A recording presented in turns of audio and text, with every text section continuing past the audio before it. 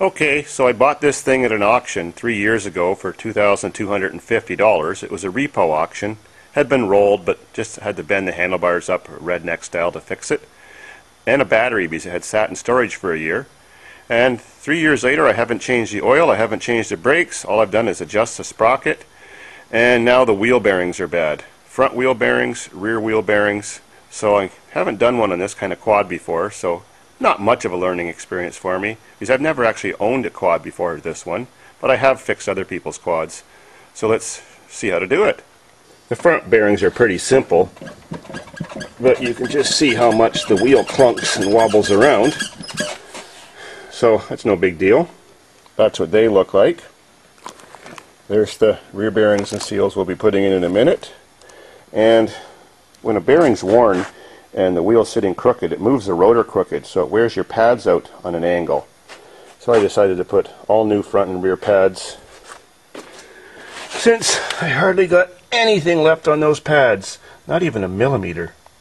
So very first thing to do is actually just try to crack the locking nuts to hold the drive hub on for the sprocket. Leave the machine on the ground, in gear, and get a pipe wrench or a big wrench, whatever you've got to do that, big set of channel locks. Then once you get all that tight stuff loosened, then you can think about doing other parts. You know, you want everything to give you traction or friction so that you can turn those without the wheels spinning in the air in case you had it jacked up. So, it does look like I have the right size wrench. My big bulldozer set. 1 7/8. So, that's tight, but it's moving. Well, I'll just get those two off right now. First step. Well, that was simple enough. So just remember which way they came off, because this one's got a step on it, so when this one clamps against it, it compresses and locks it. So now I'm just removing the caliper. That's off. Now to put some slack on the chain adjuster bolts, and then loosen the clampers off, and shove everything, the carrier in there, a little bit forward. Now I've tapped the carrier a little bit forward. Chain's loose. I can just rotate the wheels and peel off the chain. Next step is to remove the wheel on this side. And I'll be jacking it up. Now to do the drive hub, it's just one axle nut, but let me give that a shove and you can see how much that's wobbling. And that's how I knew the bearings were bad. I hope they haven't disintegrated. Well, that couldn't have been easier. Now pry off the sprocket hub, just enough to get off the splines.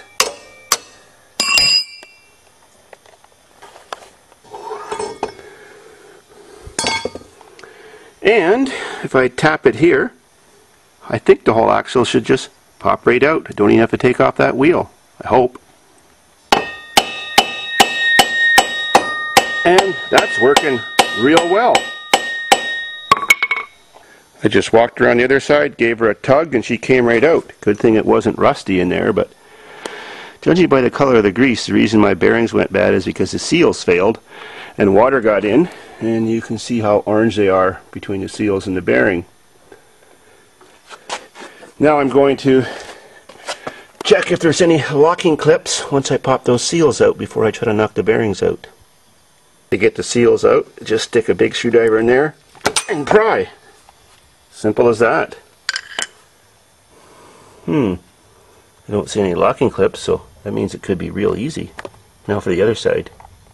Now there's a bearing spacing collar in there, and you can move it to one side, it sort of floats around. Now I'm going to get the end of a bolt with a nice flat end and put it against that edge and hit it with a hammer, and hopefully it knocks out the other bearing. And then to get out this bearing, I just put a big socket in, hit that spacing thing, and knock this bearing out. I actually just found an easier way to get these out. I just took a extension off my 1/2-inch drive with a socket on it, shoved it through the hole, pushed down that little collar till I could catch the lip of the bearing, and just give it a few taps and she jumped right out. Now for the other side. To get the other side out, I'm just going to put this big socket against that spacing collar and give it a couple taps. And that worked like a dream. Ugh, there was water in there. Now I gotta roll up a rag, shove it through there lots of times, get all the crap cleaned out, clean off the axle surfaces, re-grease everything, and knock some bearings back in. Whenever you reinstall bearings, you never hit them on the inner part, or you'll dent the little balls where they roll in their race, and the bearing will fail a short while after. You have to find something big enough to press them in, and very often what works best is the old bearing. You just get the new bearing started, tap it in with a piece of flat metal or whatever, then once it's flush, put the old bearing against it and hit it any way you want, because it doesn't matter, and the old bearing hopefully will contact here and push it in from the outside edge, and then it won't damage the inner surface of the bearing. Now it's very important that the surfaces that the bearing slides on are clean and free of rust and debris, so I've sanded and wire brushed the both surfaces, and now I'm going to put a little bit of grease on.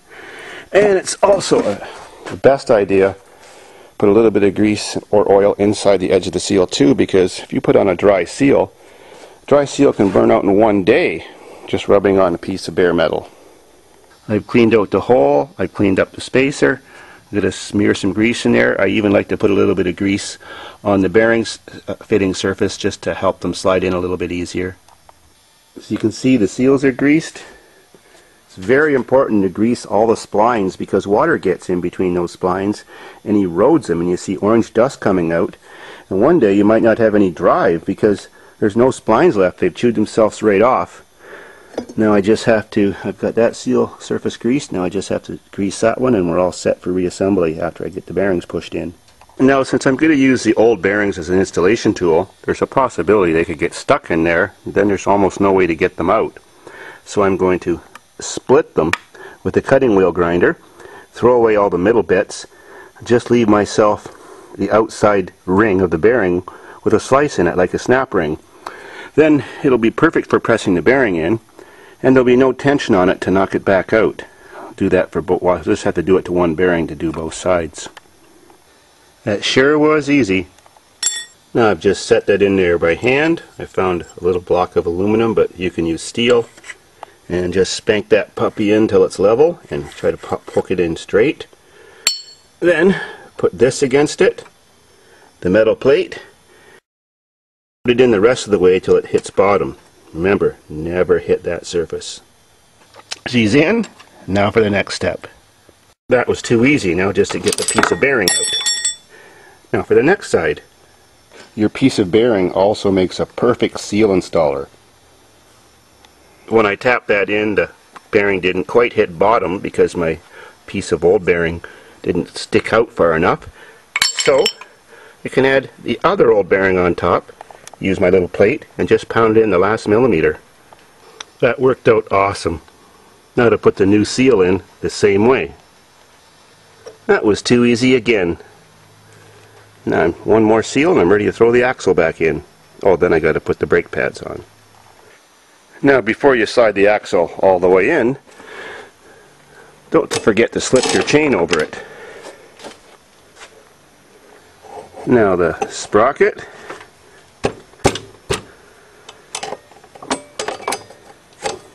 Peel the chain on. Just rotate the wheel. That's done. Now the locking nuts. Of course I remembered which way they came off. Just like so. No Loctite required because that surface locks that surface.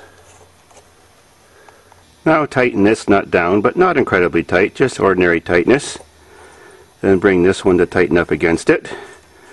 And when you get both wheels on the ground, you get one wrench to hold this and the other one to turn this and tighten them up against each other.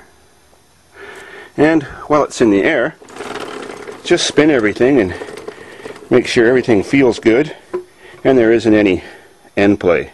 This side and everything all worked out. Both wheels are on, machine's in gear. Now just to lock this collar against the other nut. And then adjust those two little 12 millimeters to set the chain tension. I adjusted those evenly Get the right chain tension. Now to tighten down all the clevis bolts on the carrier.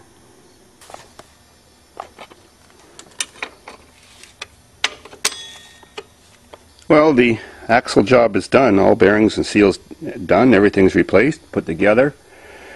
And although I don't have any beers beside me, it was not even a 2-beer job. So now for the brakes. So I have to bend over the little locking tabs on the retainer pins, unscrew those, and go to the next step.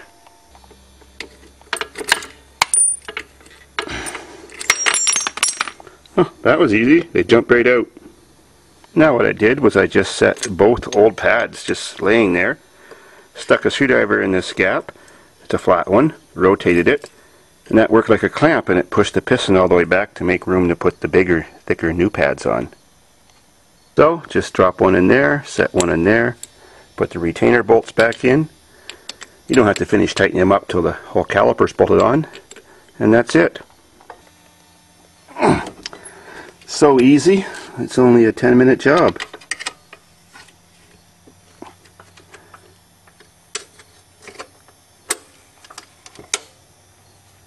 Now for the front wheels, bearings and brakes. Oh, that's bad. All those damn tubers driving my stuff. They don't give a shit.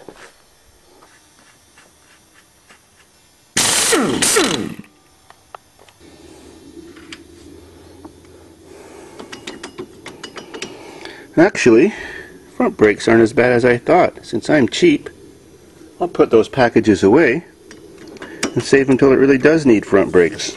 It sure does need a bearing. Now removing the caliper holding bolts, and there's another one down there.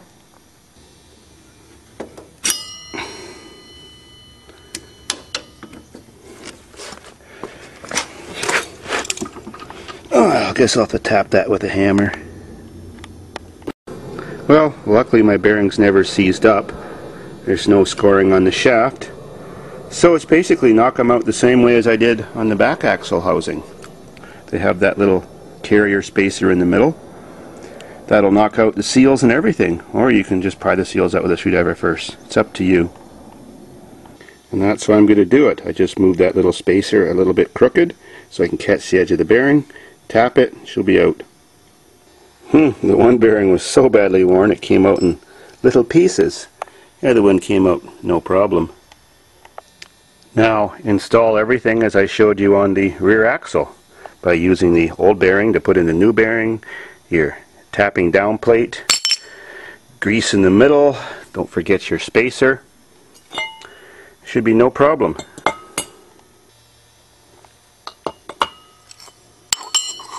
And tap it in. Because these bearings aren't very big, I can actually knock them in just with sockets, because sockets touch the outside edge and not the middle. That's the one I use to do the other side with. Now the seals, you can just push those in with a socket too. Some grease, as I mentioned before.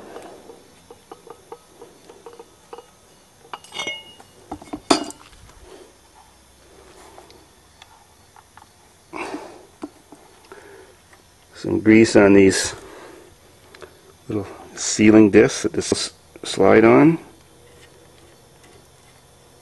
Some grease on the axle shaft, and we're ready for reassembly. You don't have to make these very tight, and it's the thing that sets the bearing tightness is actually the spacer between the two bearings.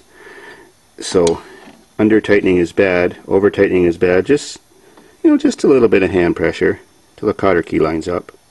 And just bolt the caliper back on, put the wheel on, and you're done. Now I just have to do the other side and we're ready to rock and ride. Sweet. And the best thing of all now, that maintenance of everything I have at the farm. The building, my off-road machines, my crappy cars, I mean my famous cars, is all a tax write-off. So there's what everything cost me. Sweet.